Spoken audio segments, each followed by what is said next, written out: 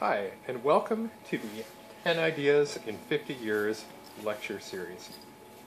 This is a small series of videos with the intent to get across 10 ideas within the past about 50 years that I think are important. We'll get into why I think these are important perhaps later in the series. But just if you had to go back in time 50 years and had only 10 ideas to bring back with you, which ones would you take? So this series will hopefully give you enough details so that you can at least have those kind of in the back of your head somewhere. Even if you don't understand them on a completely deep level, you'll still have, you'll know about them, you'll know the basics of where they're coming from, how to kind of think about them, and if I can get the idea through, perhaps an understanding of the idea. But again, this is not a deep series or course on measure theory or any really deep mathematical topic. But we're going to cover some math and we're going to cover some ideas that do get a little bit technical. So if something starts to kind of glaze over, feel free to email in or comment in or ask some questions. I will try my best to answer them. If you do find an error or something I've explained incorrectly, please feel free to correct me. Some of these things do get kind of dicey, especially this first video. It's probably the hardest to get through. And so with that, we'll start. The first, I guess, idea or paper that I've chosen is one, Choosing a Function at Random, by Robert Aumann. Robert Aumann is a really smart guy. Most of his research is published on his website. You can go to it. I'll try to include a link to it wherever this video is posted. But he does a lot of research into game theory, into rationality, into logic, the kinds of things that you could expect to see a paper like this coming from. And so I guess getting into it, if you want to think about just the basic idea, so like you'll probably know what a function is, and you'll have some experience in picking things at random. Like you'll probably have picked numbers at random. If you've done some programming, you've created a function that initializes a random number generator, pulls a random number, probably uses that to pull some random outcome out of the hat. But in this, I guess, video, we're trying to conceptualize what does it mean to choose a function at random, and how could you do it? And so you're going to want to, I guess, approach it in one of two ways, or at least Robert Aumann has suggested that as far as the 60s were concerned, there was about two ways to do it. And the first way is to approach it in terms of defining the distributions involved. So we're going to kind of draw a little picture here to hopefully make it a little bit easier to understand.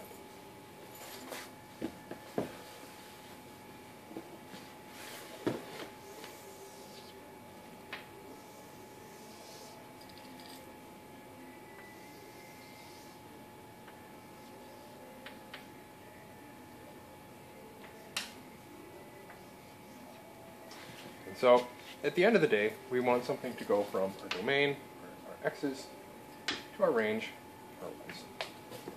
And we're going to draw from that a member of a, I guess, Cartesian product set of y to the x. That's just y cross x. And we're going to define ourselves a function. And again, there's going to be some glossing over some technical details of whether it's legitimate or not to define this function, but we're just going to define it anyway, which is going to go from our x to our y but also from this Cartesian product set. And this function is going to be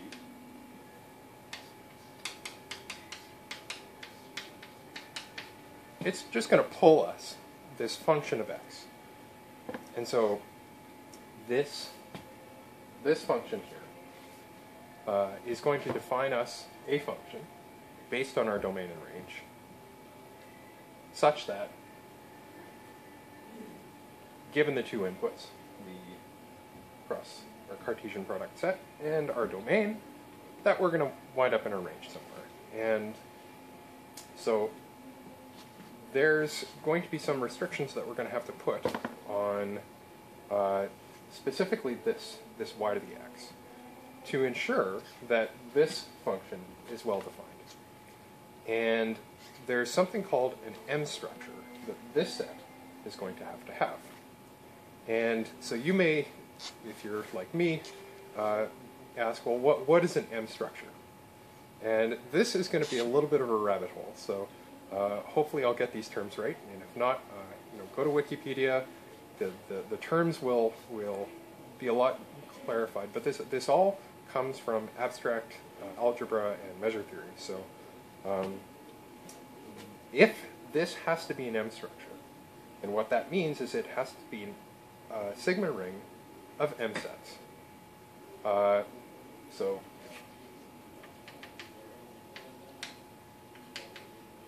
now, again, if you're like me, you'll probably ask, well, what is this sigma ring thing? A sigma ring, it has to have, it is a space that is defined by some operations that support relative complementation, countable union, and that it has to be a closed space. So the operations that define it have to be closed. And so there's that side. And then you'll ask, well, what is an M set? And so, again, going a little bit further down the rabbit hole, an M set is a sigma algebra that is the set of all Borel sets in a space. So here's our space, such that it's defined by the union, or set of operations that include the union, countable intersection, and relative complement. So again, these are kind of technical details. They're not totally necessary to see that.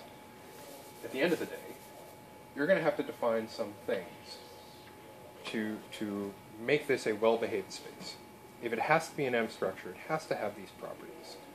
And at the end of the day, that is going to depend on this having three properties.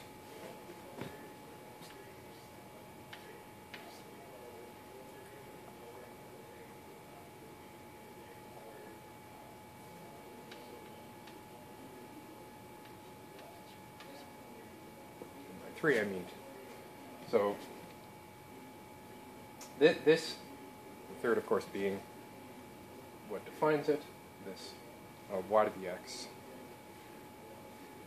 I guess, definition for it. But that has to go along with and remember, so if it's an M structure, it has to have it is a sigma ring of M sets. So it's going to have this structure defined on it, and you can view that as what's called a measure.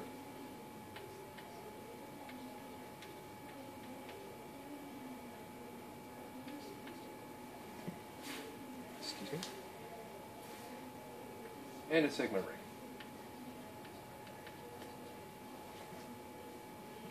And so we're going to call this measure, I guess I can never remember the Greek name for this letter.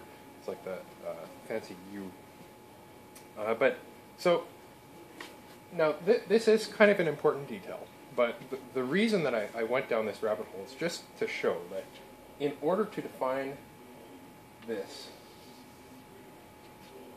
as an M structure, as the kind of structure you need to define this function properly, you need two arguments fed into it. And one of them is going to be a measure, which is kind of like a structure, a way of measuring a space. And then the other is going to be this sigma ring on top of it. And so this is going to be treated as a random variable. And we're going to need its distribution in order to treat it that way. And in order for it to have a distribution, there is a restriction on this function, in that so what does it mean to be a distribution? Okay, well, at the end of the day, our range is going to be divided into, like, what we mean when we say distribution is that it's going to assign a probability, or it's going to split its range into possible spaces or possible ranges that this function can wind up pointing to or wind up providing to. So if we're thinking about a possible function that we could pull out of our hat. Let's say the function y equals x squared, or f of x is equal to x squared. A possible outcome in our range is going to be positive numbers. And then there could be negative numbers, and then there could be things that are not positive and negative. And there's going to be a probability given any function of both getting positive, negative, or other. And so it turns out that you can actually define this probability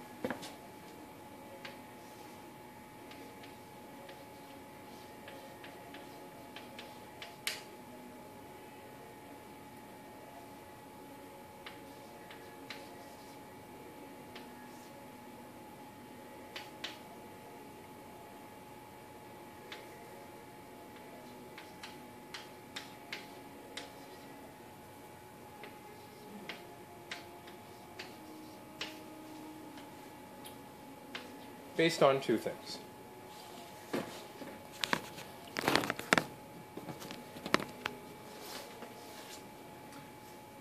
And the first of these two things is this measure. And the second of those two things is the measure on the other part of the input to this function. Now, kind of reviewing what this function is it pulls from the domain and this set of domains tied with ranges. And again, the reason why we want to do that is we want to pull a function out. We don't just want to pull the x out, we want to pull the x and the f. We want to pull the point along the path that we're defining, as well as the path itself. So if we're choosing a random path and position along that path, we're choosing this, we're defining this path and position in such a way that we're, I guess, choosing it randomly and without prejudice. And so if we have this function here, I think it's phi, we can know that the probability of f being in this b at the end of the day is going to be defined as the cross product of the two measures multiplied by the inverse of this function. So that makes some intuitive sense once you've kind of wrapped your head around it a little bit, in that you start with your end result. You get there by applying this function. So this function has to have an inverse in order for this to be true. And so already we're adding requirements on this function. So first of all, this space has to have these two properties, this measure and this sigma ring on top of And we'll get into a little bit more of where you can pull these properties from. But at the moment, just kind of take it for granted that these are two things that are outside of the system that you're thinking about. These are things that you'll define as kind of input to your, when you define a function of random, you need to define these two things in order to define it. And so if you want to end up in this subset of your possible range, B, you apply the inverse to get wherever you started from in both your range or domain and this set of, I guess, possible x's and possible f of x's. Multiplied again by the measure, basically so that it balances out.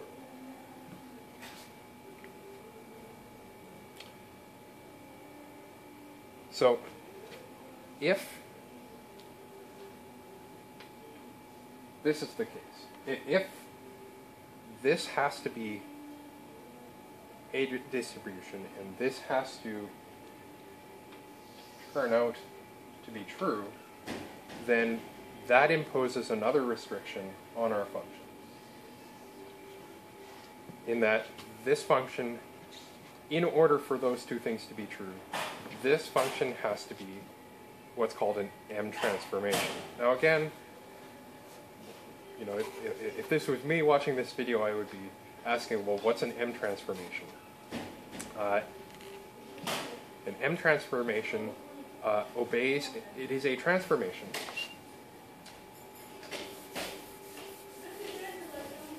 that obeys a specific property.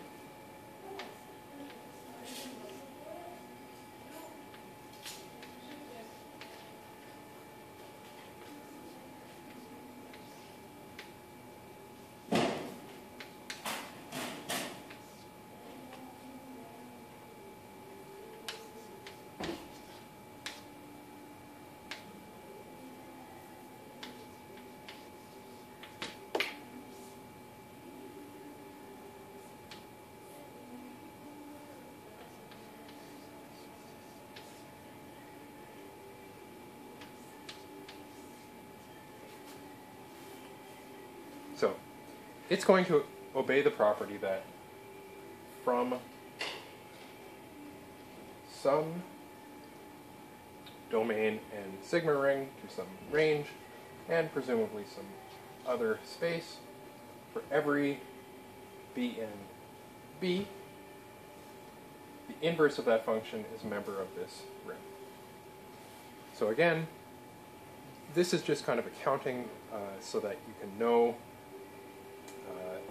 certain things about this function, including that there is a distribution, or rather that it has a distribution. And so this is a requirement for it to have a distribution.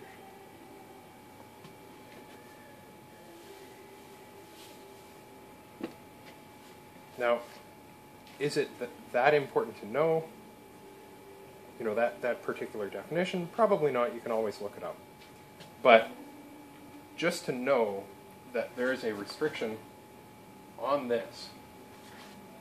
So we're not just choosing any function to define these functions at random. We've come up with this tool, but it's kind of bogged down by these requirements that we have to have these two variables that we put into it. It has to be restricted in that it has to be an M transformation. And so this is kind of a problem. And if that wasn't enough, it's unclear, or at least it was unclear, until this, I think, 1963 paper, how exactly you would define this measure and this ring, the sigma ring, in a meaningful way that encapsulates all possible domain and range pairs, i.e. the Cartesian product of domain and ranges. It's too big of a space. Like the set of all domains is going to be pretty large. It's a very general space as is. But since we're taking two very general spaces, it wasn't clear how you could create a way of structuring that Cartesian product space so that you could pull from it in a meaningful way. That is a problem. And so if we can kind of remember, we were able to make this all work, and this is kind of the first important point, that if we can define this function that pulls from the domain and this Cartesian product space, we can come up with this function at random, but it has to have a distribution in order for us to treat it as a random value. And so that's kind of the first important thing. But if we can't meaningfully pull from this space, then it's unclear how the rest of it will work. Or at least you're not really going to be able to do much about. You won't be able to define this, and so even if you can get that far, you won't get any further. So, so this is kind of a troublesome space. And even if this X space and this Y space are equal to what's called I, and just as a sort of basic definition,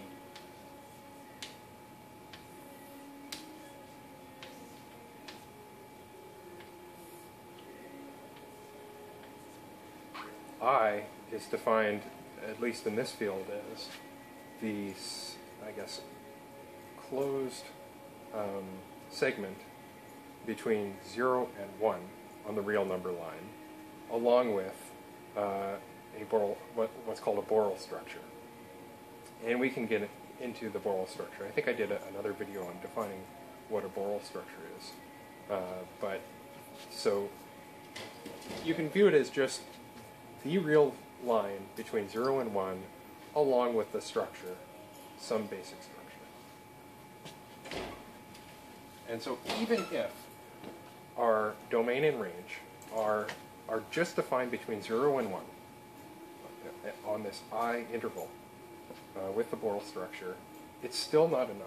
And this space is still too complicated to pull from meaningfully. And there was, at the time, no way to define a structure on that space, or a measure on that space, that would allow you to pull this trick. Now, there's an exception in that if you had some subspace of the Cartesian product, F, you could make this work. If F only has one member, like let's say F has a single point, which is the function f of x equals x squared,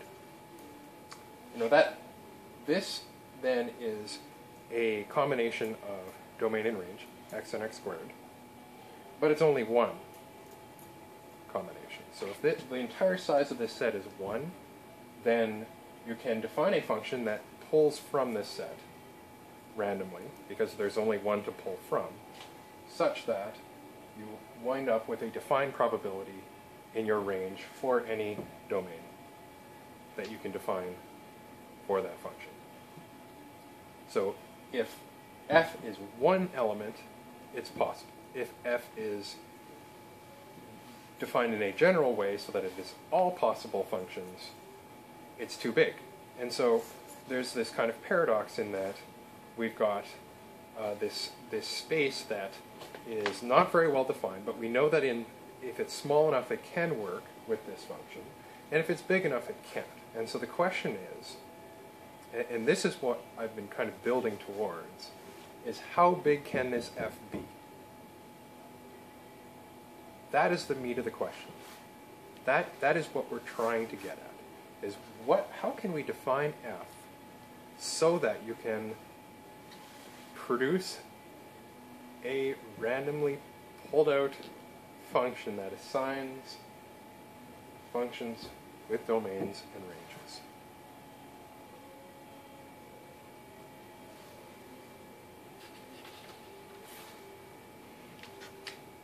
Now, it turns out, in kind of an unrelated way, that f can be a subset of any finite Baire class. And again, here's another term that's probably coming out of nowhere to a lot of people. But a Baire class is a set of possible functions with the basic idea that Baire class 1 is the set of continuous functions. And so your sine waves, your polynomial functions, most of anything you'll learn in high school or maybe early calculus will be in here, but certain things are not. Discrete, discontinuous functions, anything with kind of a hard edge is probably going to be not in Baire class 1. So they would be potentially in Baire class 2, which is the, I guess, sum of a Baire class 1 function and the, I guess, pointwise, I guess, infinite sum of pointwise how did that work? Basically, it's the sum of continuous functions plus functions of Baire class 1. And it's going to look like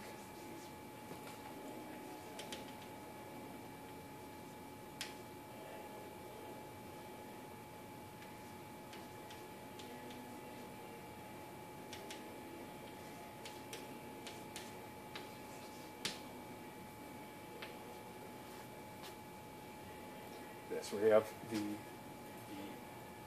or potentially infinite sum of continuous functions and functions of Baire class 1. So you're basically gaining a measure of complexity for every level of Baire class you go, such that there are going to be functions that you can define in some Baire class n that are not definable in anything less than n.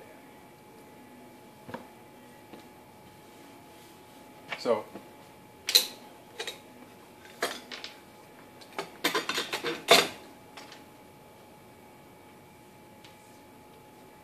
going back to our big picture, we have this subspace or subset F of our Cartesian product of domain and ranges that can turn out to be a member of any finite Baire class.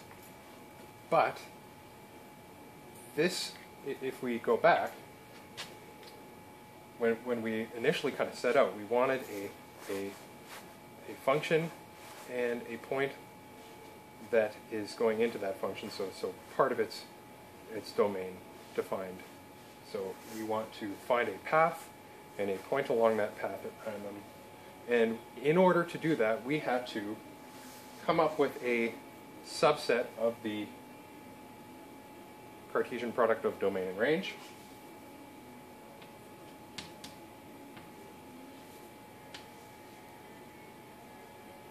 This sigma ring and this measure on that sigma ring.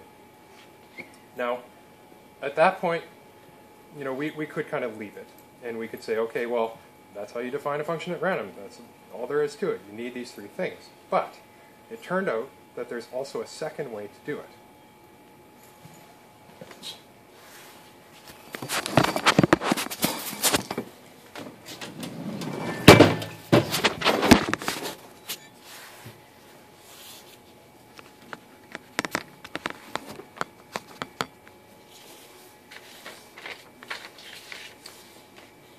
Now, the second way involves not defining that function that you treat as a random number, but instead defining a probability space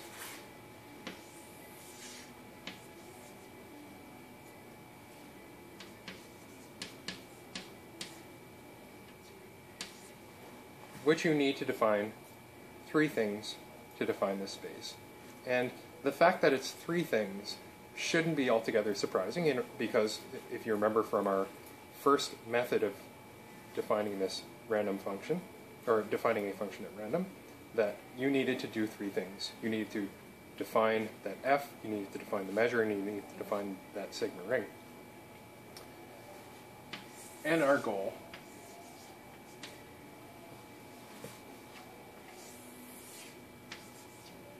is going to continue to be to define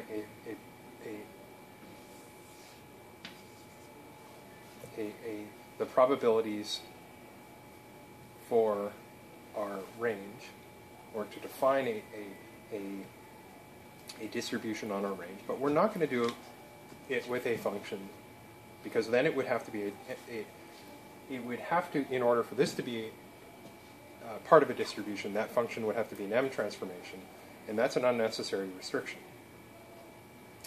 And so what we're going to do instead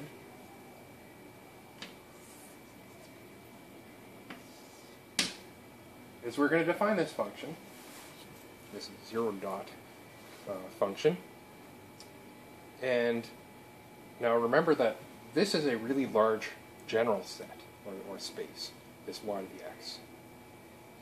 And so if we're going from some probability space, which can be pretty generally defined, and this y to the x,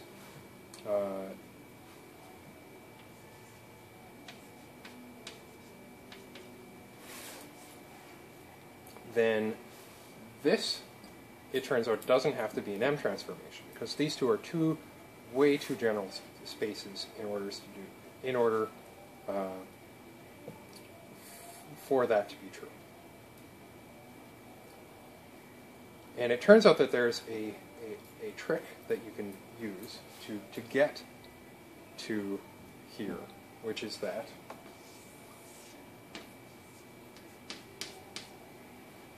you define a cross product of your probability space, which is going to be a little bit more constrained than your possible ranges, and your domain. And you're going to define a second function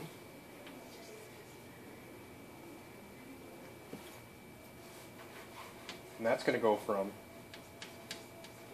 the cross product of this probability space to y, your range, and it's going to be defined as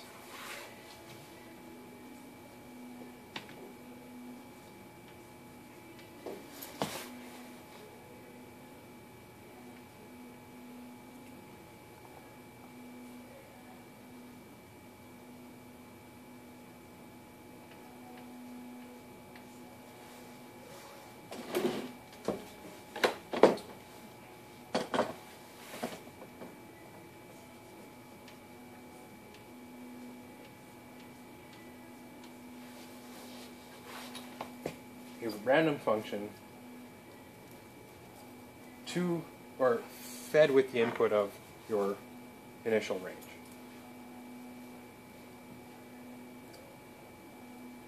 So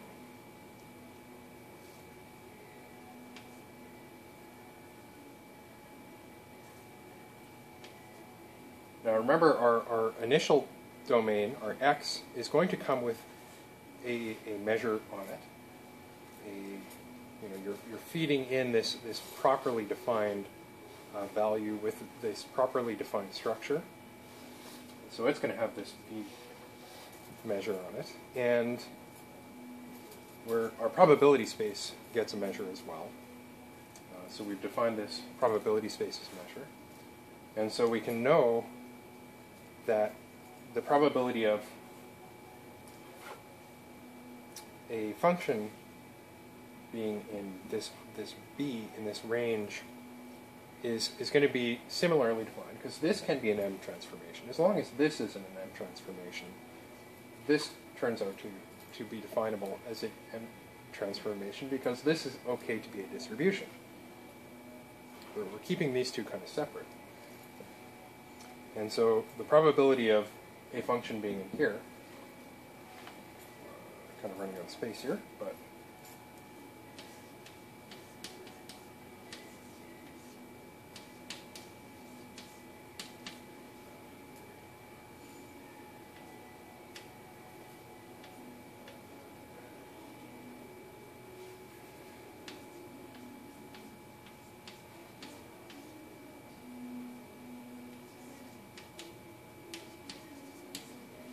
is similarly defined as the inverse of this function applied to this range, or this subset of possible ranges, multiplied by the cross product of the measure of x and our probability space.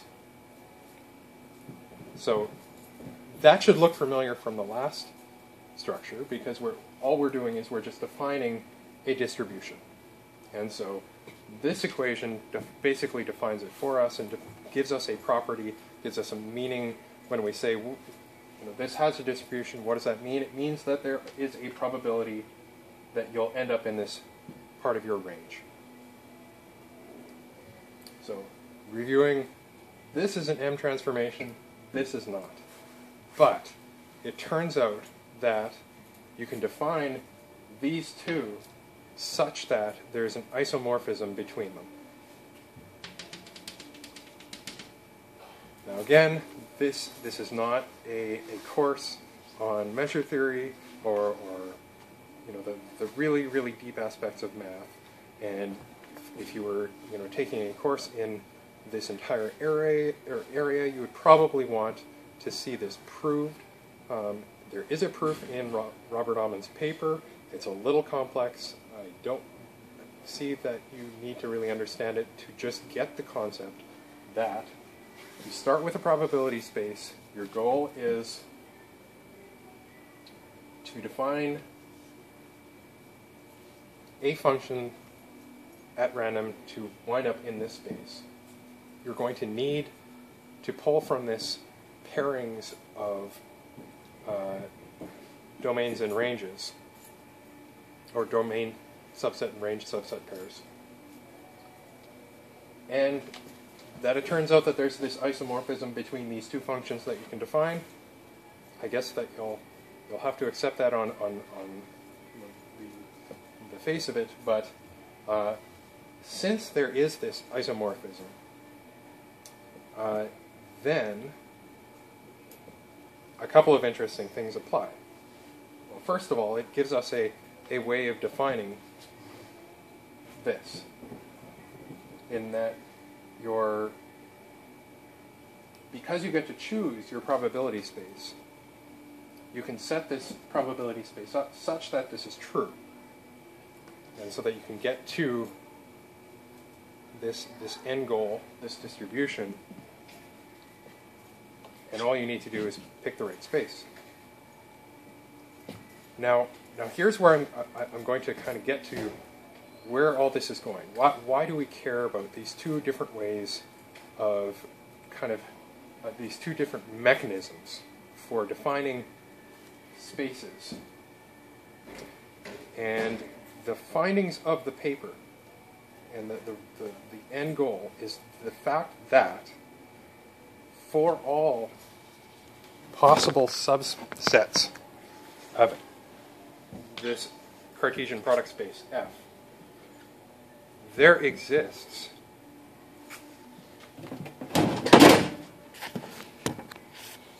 a probability space.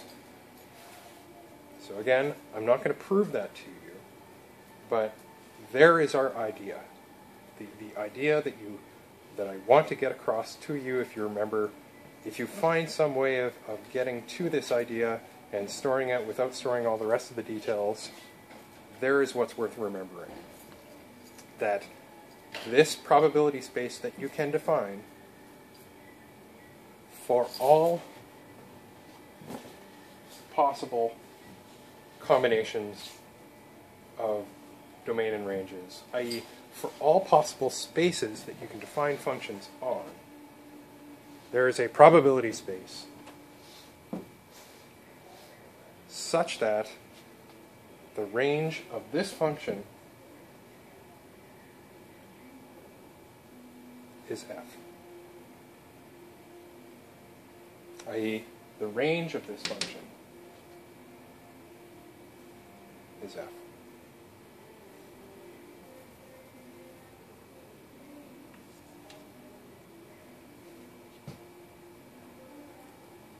And again, I think there's a kind of a caveat on that, in that it actually gives you more than that, or at least the way that they've set things up in the paper, that you get more than that. But that's all that's kind of important to these two ways of defining functions at random. Now the second thing, so here.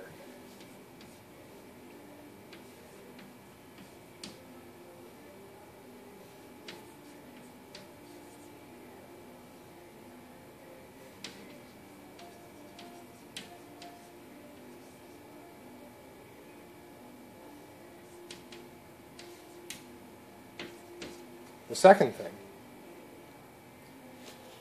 is, if we remember our original y to the x, had to have three things defined. So first of all, you needed this f. And so now we have a way of getting f, because we can define a probability space a lot easier than defining this f,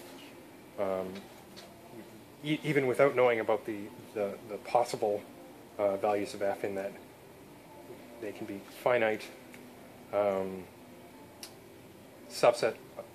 finite subsets of Baire spaces, or Baire classes. Even if you didn't know that, you'd have some way of defining f, because you'd be able to define it from a probability space. The second thing worth remembering, or worth knowing about here, is that you can define the measure based on this function here. Now remember, this function can be a pretty broad function. It doesn't have to be an M transformation. It is some kind of a transition from a probability space to our y to the power of x space, this really, really general space. So this is some kind of transition. But again, it can be a very hazily defined thing. And that's going to allow us to do some very powerful things. But again, the point here is that you can define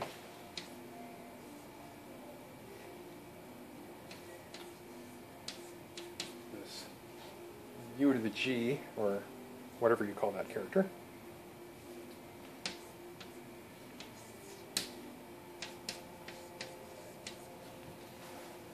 by the inverse function of this. So this has to be an invertible function for this to work. But again, that can be a pretty generic requirement. So again, the inverse of that function on some g multiplied by the measure of our probability space. So again, we're defining a measure on a space that's easy to define a measure on.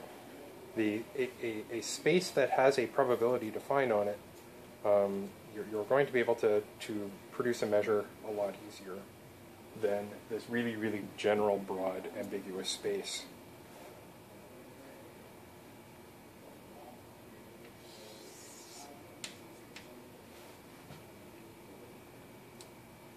And it turns out that G is a subset of F. And the third thing to note is that there's another isomorphism in that, or rather, the third thing worth noting is that, so that, again, kind of to summarize, in case we're getting lost here, the first thing to note that's important is that this F, this subset of the possible domain and range pairs, is definable by the probability space. The second thing is that the U, this measure on this space, is definable by the inverse of that function definable on the probability space.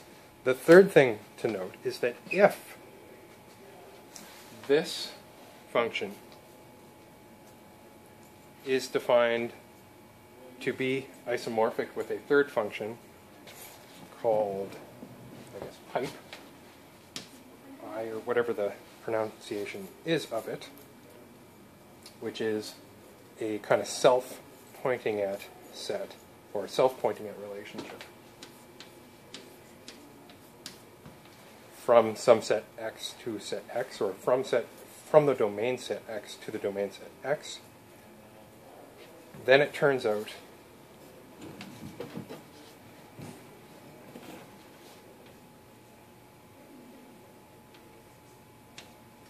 that this third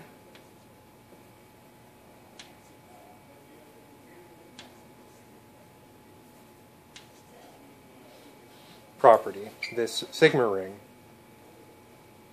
is defined in such a way that it is allowed to be defined on a set this large. Similarly, if this function, this dot function that goes from our probability space to our really generically defined Cartesian product space, then again, it is allowed to